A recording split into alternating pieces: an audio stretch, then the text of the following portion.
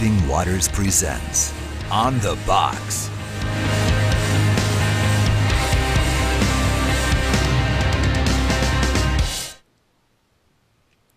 Good afternoon, everybody. Welcome to the Friday edition of On the Box. We're moving in. We got zoomage. I like that. Zoomage. What Muppet did you remind me of then? I don't know. It was pretty powerful. We were a little late because the top of Mark's head got cut off. Yeah. And it was painful, and we had to put it on again. And all of that intellect was just oozing out. We had to clean up the floor. Yeah. It was a mess. Mark, you feeling okay? Yes. No, it's still cut off. Is it me or does he look a little green? The intellect's cut off. Yeah? That does look green. Huh? It's not easy being green, as one Muppet used to say. Mm-hmm. So, yes. So what are you doing today, Ray? I'm on the box. I just finished a new book. You got so it. You did. Yeah, finished it. Finished it. It's off my plate. Finished it. And do you have any idea what number that is? Yeah, it's 180. That's the name of the book. Is that your 180th book as well? No, it's not. It's probably No, close, no, right? it's not. Have you broke 100 yet? No, not yet. 70, No, yes, 80, yes. 90, It's 95. somewhere between. Really? Yeah. Wow. So now, Mark, when are you going to write a book? I guess You when I should have write something a book. to say. Wait, Mark, you got lots to say. Yeah. Well, if you could write a book today, what's the first subject that comes to mind that you would like to write? Evangelism. Okay. But Ray's already covering that, so I don't really have All right, anything so what to would be your offer. second choice? Probably How I hate being asked dumb questions. evangelism. Thank you for calling my question dumb. Now, I would never call you dumb, Ray, because No, I but you have would too laugh much. You would laugh at dumb things that I do, wouldn't you? Yes, and we're going to show one right now. Oh, really? No, we're not. Danny says we're not. Some- Tease! That was a tease! Now we are. Yes, we are. Double-minded men. What's next? Oh, hey, we're going to give a scholarship away today. Joshua from Bremerton, Washington, sent me an email. He said, "Thanks for your ministry. It's been a true blessing. Though I can't afford it at the moment to take the School of Biblical Evangelism training course, I have watched every episode of On the Box." He's the one. Every episode. And every Ray Comfort, Tony Miano, Mark Spence, Easy Swain, and Ambassador's Alliance video I can find. They motivated me to go out to some local fairs and festivals and hand out millions and trillions gospel tracts. This was the... Ray, I'm sorry, Ray. You're right in front of the camera? Oh. Yeah. Thank you, Ray. Live broadcast and all. This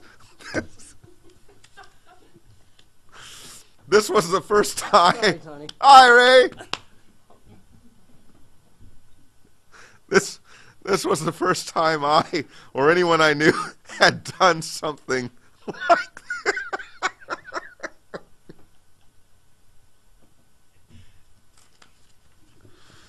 Welcome to On the Box. It's live. Okay.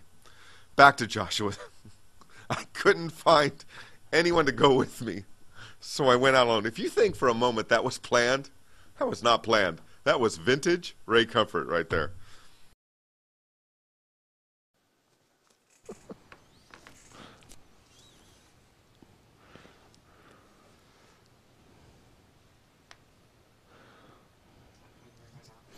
So we're gonna throw up that segment up on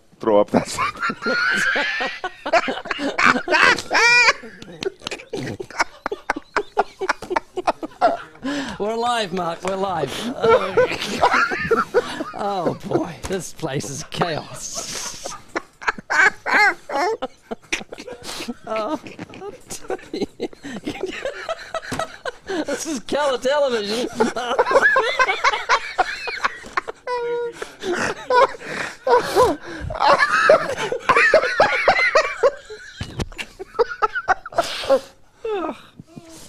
Okay. Maria, I love you. Okay. It's a set. You think we better cut to an advertisement or something? It's actually a sad day here at Living Waters because we're losing one of our own. So that's you're going to talk about losing Lisa now. She's upstairs watching, and I'm laughing about her leaving. Okay.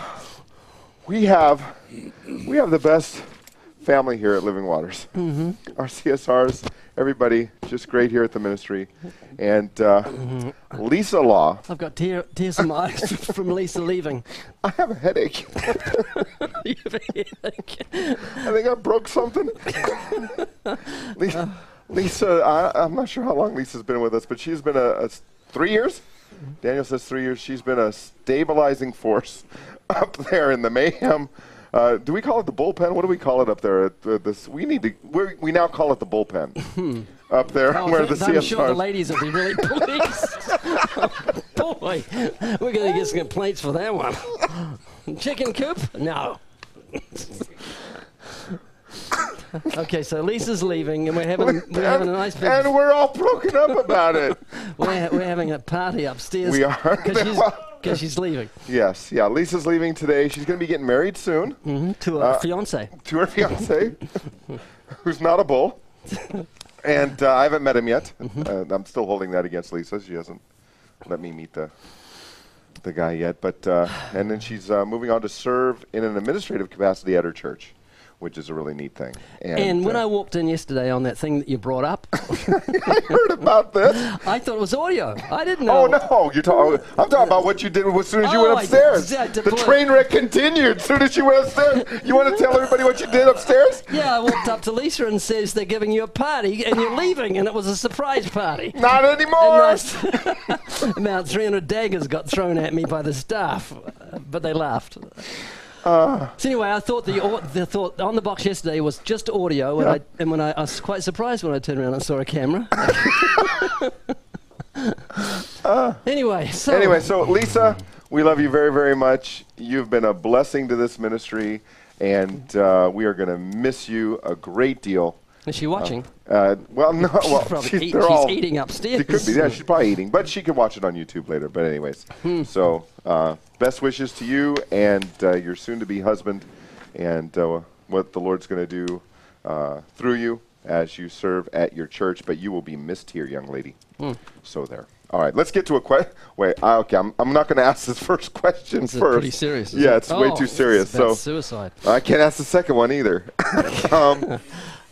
What about what we did yesterday? What did we? Oh, go ahead. We went to Cerritos College and preached open air, and it was a unique time. No hecklers, but we held a crowd. It was like church. It was like church. We had about 70 people. I took the time to count them, and mostly non-Christians, and they stood there and listened for about 40 minutes. Yeah. And Tony, he was in teaching mode. It wasn't preaching. I just thought, Tony sounds different. And it's because these people were listening intently, and I got up and thanked them for listening, and they came up afterwards and asked questions. Scotty preached too. Scotty preached too, and he's got a great bedside man. He's like a doctor the way he preaches. He just sounds really nice. Dr. Scotty, and you sound like a police officer, and I don't know what I sound like. You but sound like Ray Comfort, one of a kind.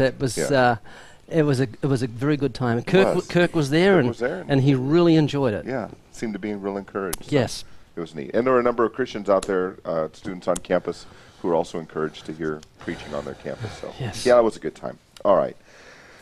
We do want to calm down. We do want to get serious. The grown-up is in the house, and he's looking at the clock. Oh, he left? Oh, he gone. Oh, okay. We got all the time we want then. All right. Okay, now this is all right. No more joking around for a little bit here. This is real serious. Yeah, just don't say things like that. Just carry on. Okay. My close friend is contemplating suicide after being repeatedly rejected by society. Not sure what that means. What do I say to my friend to share with him the biblical consequences of suicide? Ray. It could be he's living a lifestyle that society doesn't accept.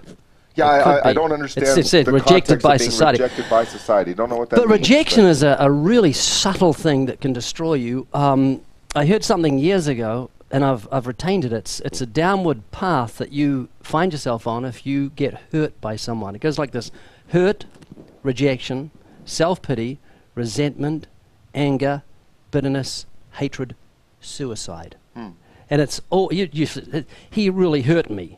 And so we're justified in feeling a sense of rejection, which makes us a little bitter towards that person. That bitterness grows, and it becomes hatred. It brings with it depression and then suicide. And you can see it happen in the scriptures. If you follow the life of King Saul, he felt rejected. He felt hurt by his people. Saul has slain his thousands, David 10,000. So he felt rejected.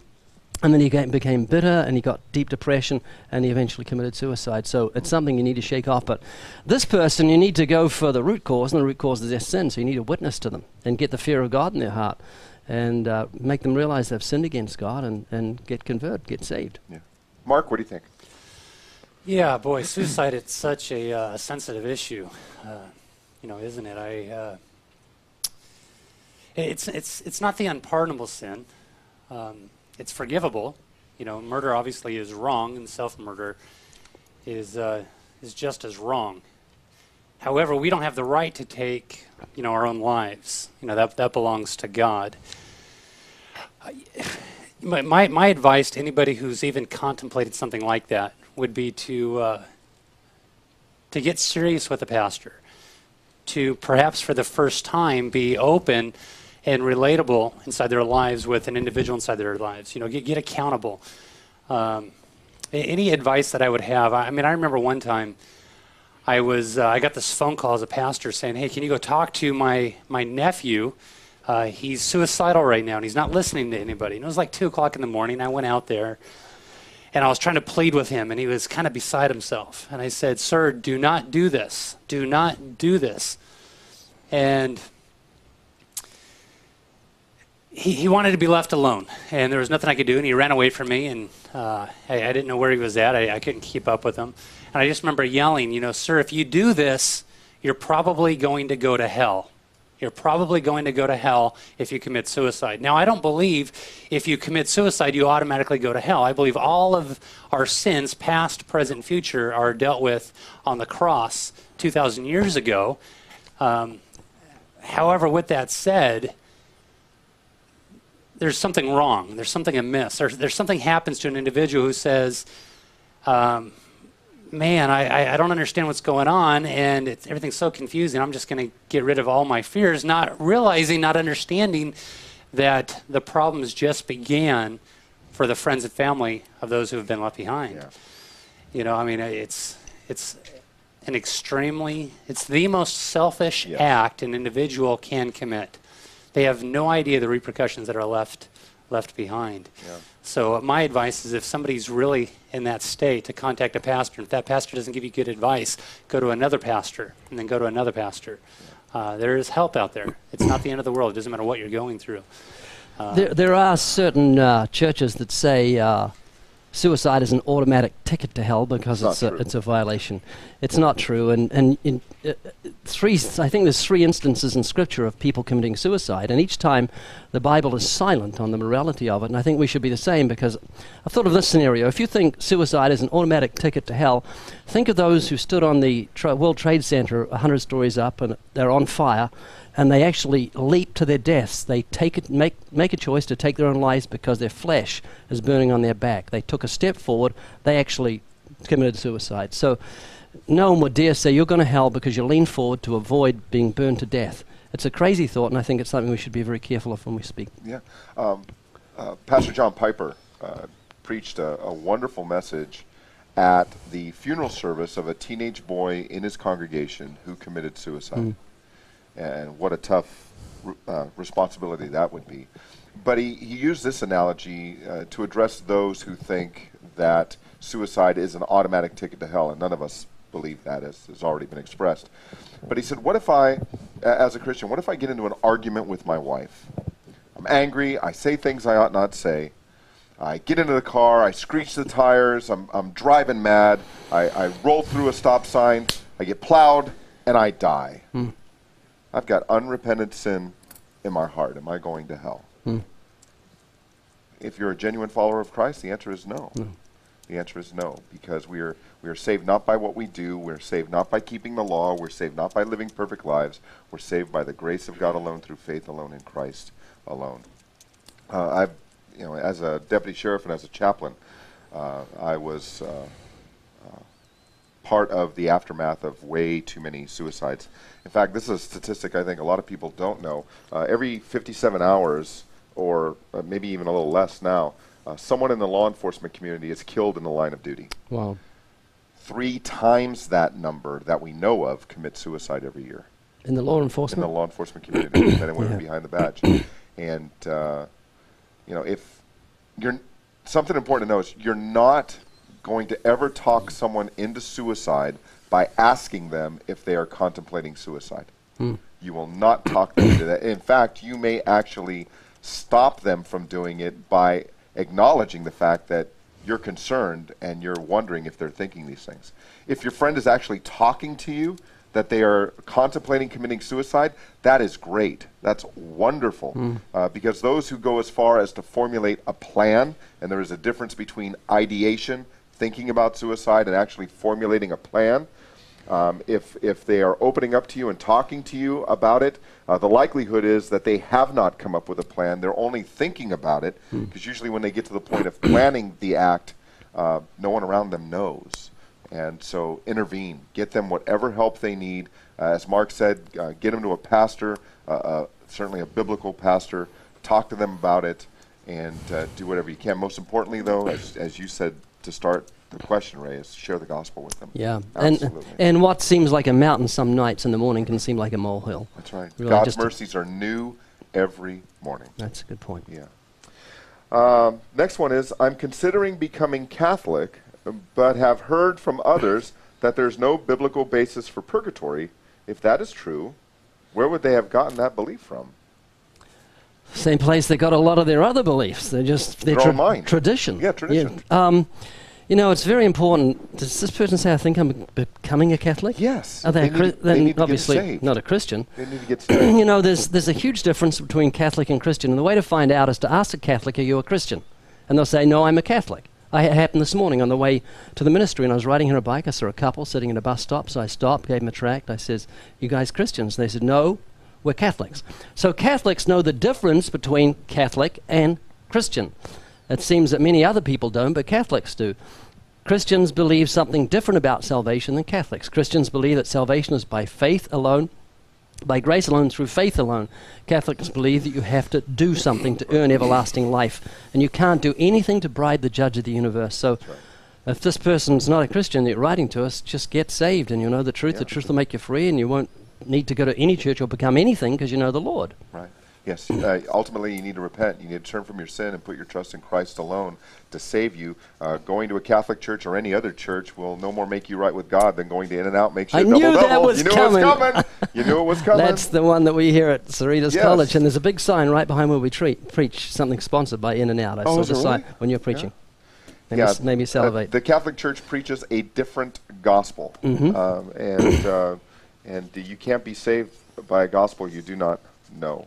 So, you know, and I think this person was in the chat room, and there were a number of our brothers and sisters in Christ who were sharing the gospel, witnessing to this person in the chat room. So, yeah, Mark, anything you want to add to that one? No, I mean, if you look at a purgatory, it really makes no sense from a biblical standpoint. If Jesus Christ really accomplished all, if he really paid the price in full, if it was truly done at the cross, and we see that God accepted the sacrifice of Jesus Christ, we see that he accepted it by raising Christ again from the dead, there's no point for a purgatory. You cannot do anything to merit any favor with God. In fact, if there's anything that you could do by your own good works, then Jesus Christ died in vain. Now, concerning the origin of purgatory, nobody really knows the origin of purgatory. Catholics like to blame it on the Jews, if you would, because it's in some early Judaic writings, but nobody really understands where it's from. And any proof texts that are used inside of the Bible are fully taken out of context. There's a slight verse taken out of Maccabees that they try to hold on to, but it's really, there's no biblical origin. But it does make sense from a worldly standpoint, from a manly standpoint, because we want to pull ourselves up by our own bootstraps, and everything within us wants to say that I can do this, because we teach that to our kids our whole lives. Try better, work harder, do more. Well, that's what religion is. You see, religion is man's attempt to get to God, but Jesus Christ was God's attempt to get to man. And there's nothing we can do to earn favor with God, because grace is unmerited favor to the infinitely ill-deserving. So purgatory has no place. So indulgences would have grown out of purgatory. Yes, yeah, that's how the Catholic Church funded much of its building and much of the wars that it was involved in. You know, pre-Reformation. So how would you summarize what an indulgence is? Indulgence is giving money to the church in order to either shorten your time in purgatory or buy a loved one's way out. None of which has any scriptural basis whatsoever. It's a lie. Yeah, the verse that they would use for that would be that the laborer is worthy of his wage. And the actual amount of money equals to be about $5, and it's given directly to the priest. And he's not allowed to take more than one payment a day, if you would, for that indulgence, for that prayer on your behalf to the loved ones. So they're not necessarily getting rich off that, but they are in other areas. So yeah, okay. All right, next one. First off, love the show. Keep it going. What did he say? First off, love the show. Keep it going. I just liked hearing that twice. First off, love the show. Keep it going. Yes. I bought the School of Biblical Evangelism lessons book, and I just recently picked up my first set of tracts. Wow. So I'm getting ready to go out and spread the gospel, other than relationally, for the first time in my life. Well done. I've been idle with my faith for too long. Thank you guys for the encouragement and wisdom. Question. Have any of you at the Living Waters team ever been approached by someone else who was evangelizing and simply didn't know you guys? Have you ever been approached? Has anyone ever approached you with a good person test? If so, what was your response? Ray? I haven't been approached. I've been a Christian for 23 years. I'm hearing constantly about all the churches in my community and around the world that are doing outreach and sharing the gospel through their lives, and no one has ever walked up to me and engaged me in spiritual conversation. And it's not because I'm angry. I'm a nice guy. I'm a nice guy. Of course. Mark?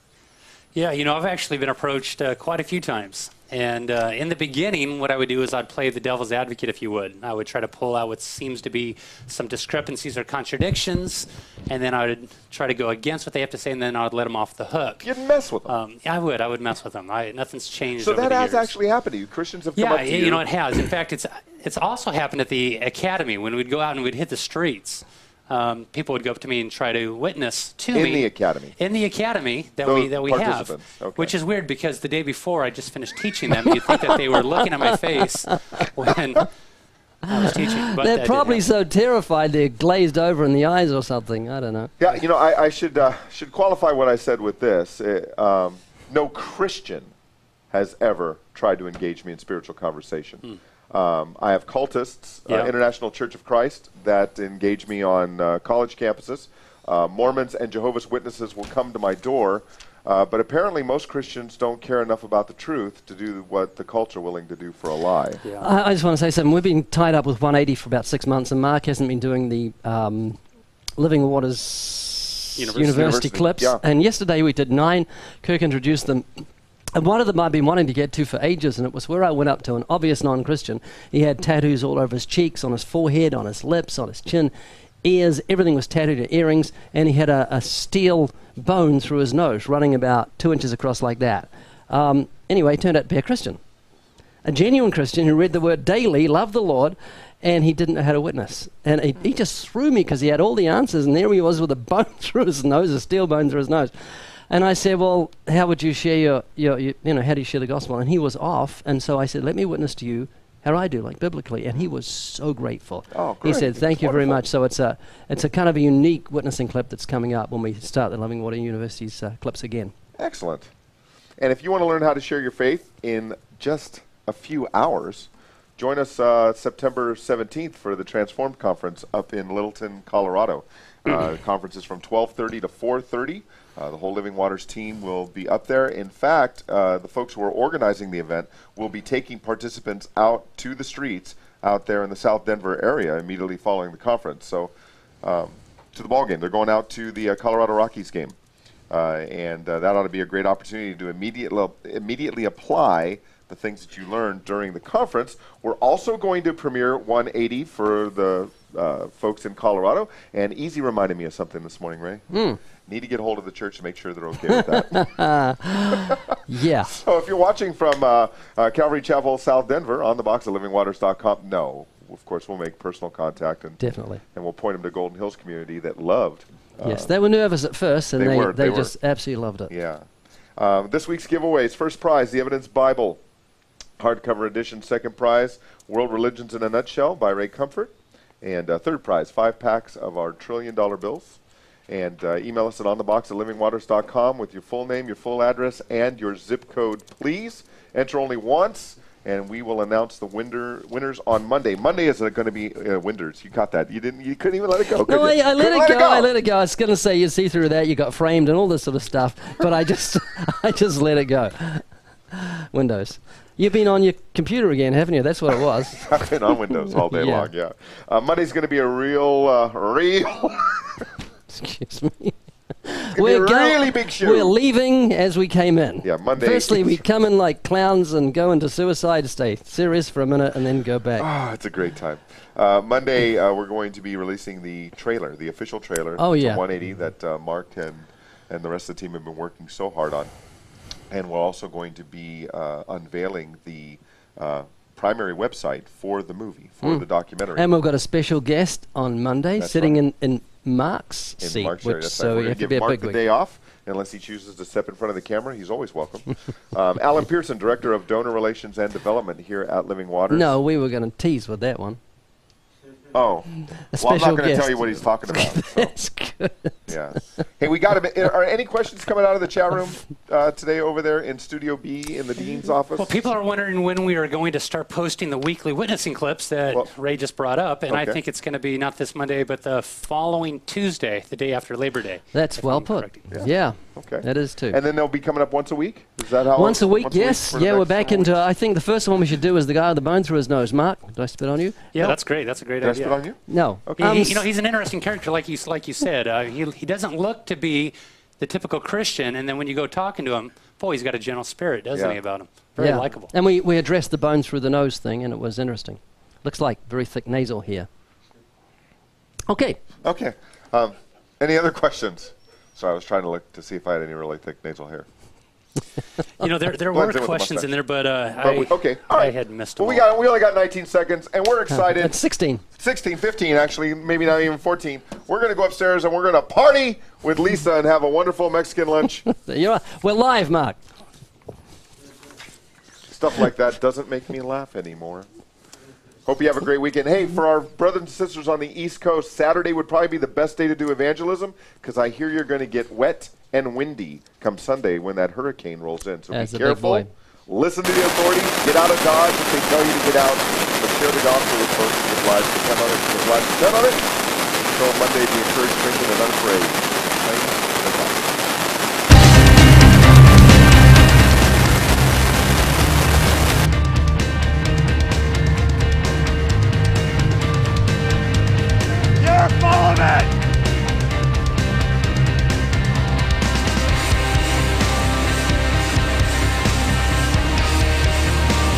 Living Waters presents On the Box.